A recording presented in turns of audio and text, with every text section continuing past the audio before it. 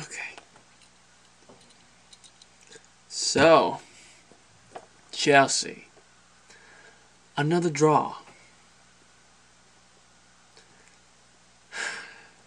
I kid you not, for the majority of this match, it reminded me of the 2015-2016 season. It did remind me of that season. And I guess we all remember what happened that season. We basically let Leicester dominate the whole match, the whole 90 minutes. Even when Chitwell, he got sent off. Even when Leicester is playing with 10 men, we still couldn't find a way to score one goal. You play against a 10-man Leicester, and you can't even dominate the match for 1 minute. That's unbelievable. There are many words that you could use to describe this Chelsea performance. It is shocking, it is terrible, it's bad, disgraceful, and it's just not Chelsea. The team they don't work together. They rely too damn much on Eden Hazard, on Fabregas. The two of them work so well together. But you can't just rely on them to work their magic all the time. I mean, they're humans after all. Messi and Ronaldo, they have their bad days. You can't just rely on your star player to do everything. You just can't do that. Kante, he is a top class center midfield, but he can't do all those work by himself. You have to help each other. You have to work collectively as a group. That's how you win, because when you rely too much on your star player, you will have a season that are similar to the 2015-2016 season. But when you work as a group, you get seasons like the 2014-2015. You get seasons like the 2016 and the 2017. You win the league. You win trophies when you play as a group. Now, to sum up Chelsea problem at the moment, there are 3 things that I want to touch on. Tactic, which I will talk about at the very end of this video, so stay tuned. Bad investments, and the lack of physical strength. Now, I want to talk about the lack of physical strength first. There's a lot of people complain about the schedule, you know, like, oh, we have to play a bunch of match in such a short amount of time, we don't get a lot of rest. It's bullshit. That is such a bullshit excuse for bad performances. Do you see PSG and Barcelona's and, you know, Bayern Munich complain about schedule? They have the Champions League, they have, you know, the League Cup, and, you know, the La Liga, the Bundesliga. Their schedule is as tight as Chelsea, but they don't complain. They get on with it. You know what I mean? Like, as a team, you have to find a way to work through something like this. You can't just complain on the schedule. You're playing bad. Period. The schedule has nothing to do with it. PSG is just keep winning match after match. Man City winning match after match. And their schedule are crazy, but yet they don't complain. Point number 2, bad investment. And by bad investment, I don't mean like how much profit you make out of selling a player. I'm talking about how much money we're not willing to pay to buy a player. I don't care we're making tons of money selling players that we got for, like, you know, super cheap. Because at the end of the day, the point of playing football is that you win matches, you win trophies, and not how much money you're profiting from selling players. Look at Morata, 60 million pounds, a club record signing, and that's just not good enough. How many one-on-one has he missed? Antonio Rudiger, not good enough. And oh my god, don't even get me started with Bakayoko. Just don't. The only thing I'm gonna say is that guy, we need to get rid of Bakayoko right now. Let him play for the U21, U19 team. Let him out on loan. Stop putting him in the A squad. He's not even qualified to play for our B squad anymore. He's that bad. How many times did we see him passing the ball to a Leicester player today? The answer is too many times. There are rumors about us signing Sanchez. There are rumors about us wanting to sign Arturo Vidal. And even the manager, he wants Vidal, he wants Sanchez, he wants to sign top-class player. Chiellini, oh my god, all these great players that if the board just willing to pay a little bit more money, we could have got a strong squad. Why? Why are we paying 40 million for Bakayoko, but like hesitate to pay just a bit more money to get player like Chiellini, player like Sanchez, player like Arturo Vidal? I don't get it. I really don't. And before I get to the tactics, I just want to say, selling Matic was the dumbest decision Chelsea has made in a long time. Today's match, Leicester City's players, they walk through our midfield like there's no one there. That doesn't make any sense.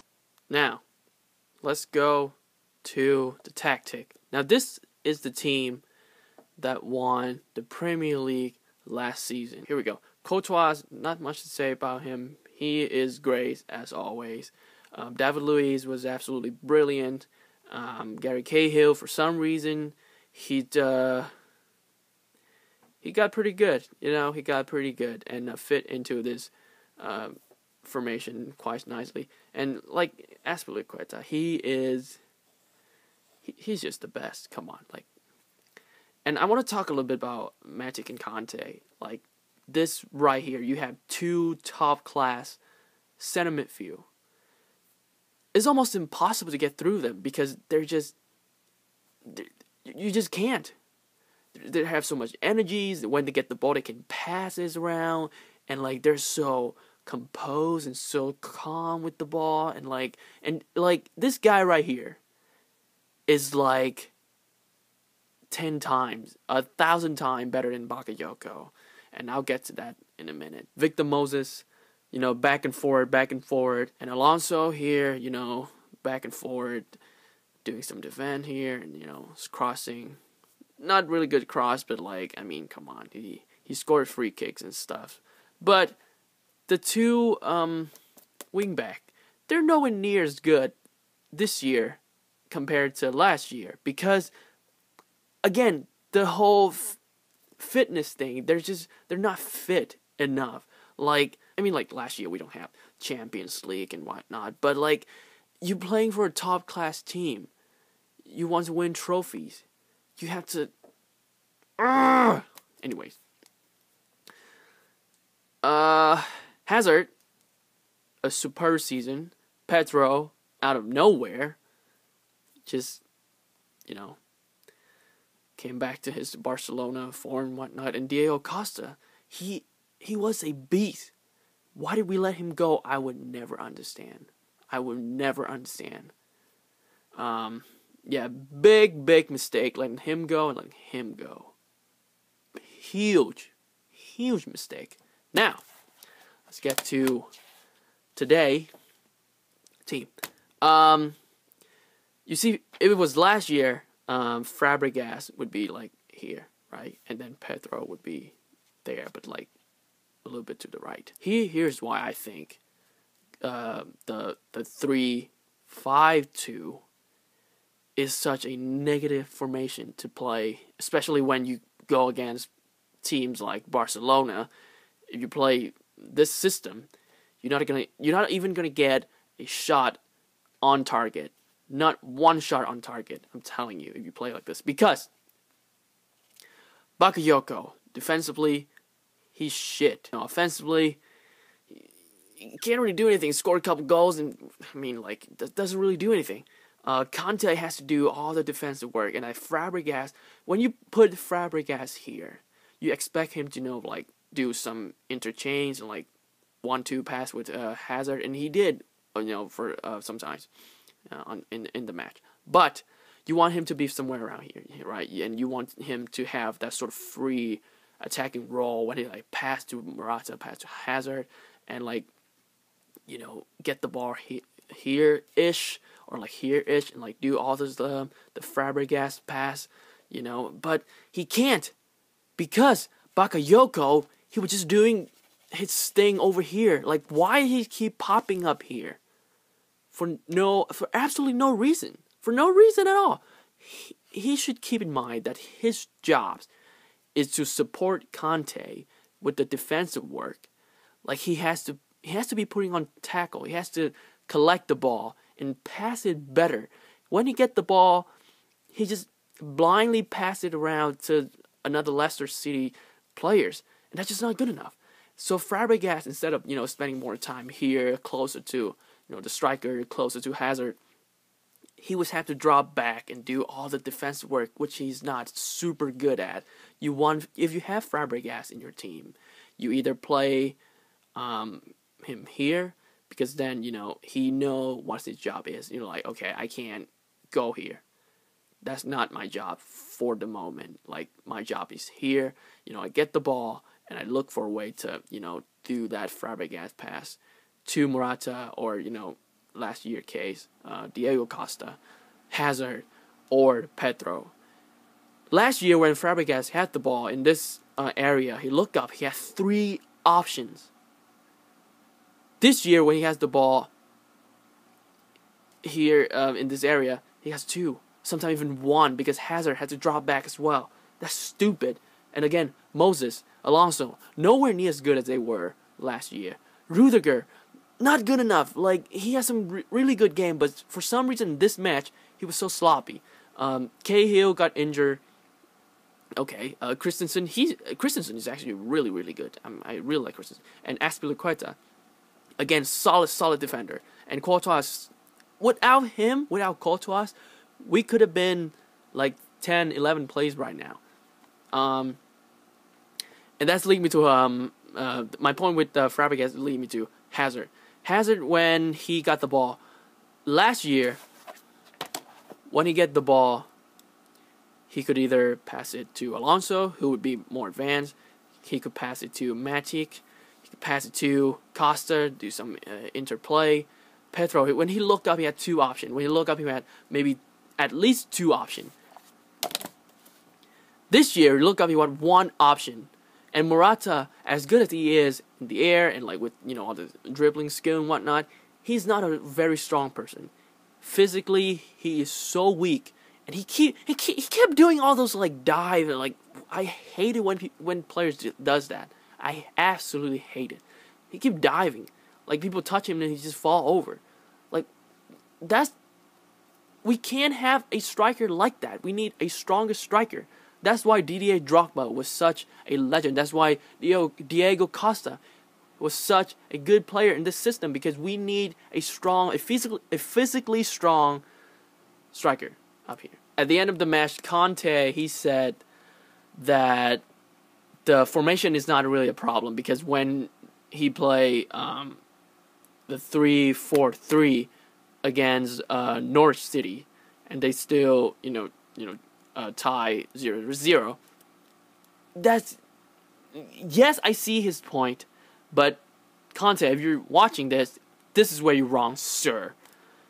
You know damn well Drinkwater or Bakayoko, they're nowhere near Nemanja Matic level. So they're in your 3-4, that 4 midfield, you already have a problem. And the 3 that you have up top is not Hazard, Pedro, and Costa. You have I think Pedro here, Willian here, and Michy Batshuayi. And that is a completely different 3 from Hazard, Pedro, and Costa. So again, you see how like this system, I guess he want to have more center midfield here, because then it's theoretically it's harder for players to get through 3 center midfields instead of 2. But again, this guy is not super good defensively. Well, he's terrible defensively. And Fabregas, he can pass, but he doesn't have the stamina. He doesn't have that physique, magic I keep saying that wrong. Matic. Fuck. Sorry about the rant, guys. I'm just a little mad. I'm a little frustrated. And as a Chelsea fan, I just want to see some change. I want to see the board willing to spend money to buy good player. Like, I mean, we had Barkley for 20 million. So that's a really good bargain. But we need more than that. We need Sanchez in. We need, fuck, I don't know. There's rumors that we want to sign Gareth Bale. Go for it. There are rumors that we want to sign Cristiano Ronaldo. Go for it. Chelsea is owned by one of the richest men in the world. And yet we're afraid to spend money. That doesn't make sense. Okay, guys, rant over. If you are a Chelsea fan, let me know in the comment section how you feel about the current situation. And what are some of the possible solutions that you have in mind? Please put it out in the comment section. And thank you for watching. If you enjoyed this video, I know this is a very different video. I usually don't do this type of video on my channel. But if you enjoy it, click the like button, subscribe to me if you want to see more video like this. With that being said, see you soon.